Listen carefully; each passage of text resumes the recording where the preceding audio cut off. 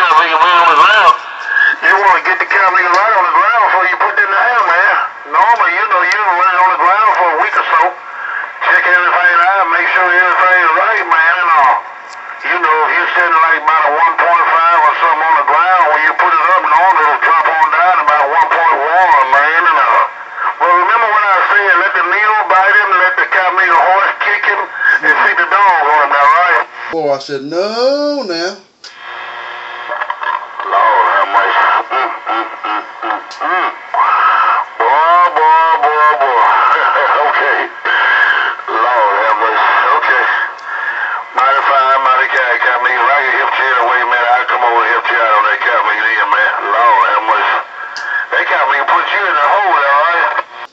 But, you know, at least it's up there. I could talk on it. You know, I probably could key up some of this glass on it there with it being like that. You know, it's like, I checked it out the other day, and it looked like it was about a 1.9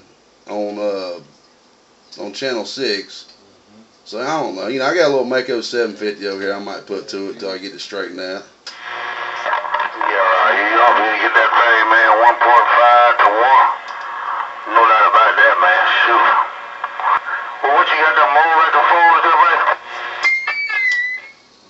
Nah, this right here is that Serio 4 element. Something new I was trying out, and you know I had the Moonrakers. They need to be rebuilt a little bit, you know. And I was kind of just wanting something real quick there. And my parents there bought it for me for Christmas there, you know, kind of a cheap beam, but you know I had heard some decent things about them, you know, a good little starter beam. But I should have just went with a Mako, man.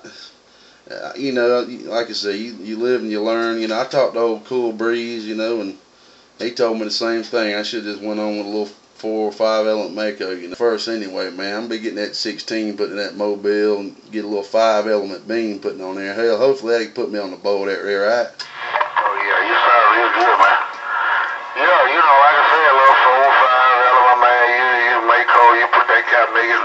I'm so cool, glad to get a video game that cow maker, man, about 1.1, almost 1.0, man, on 50 homes, and you talk to your butt off, no doubt about it.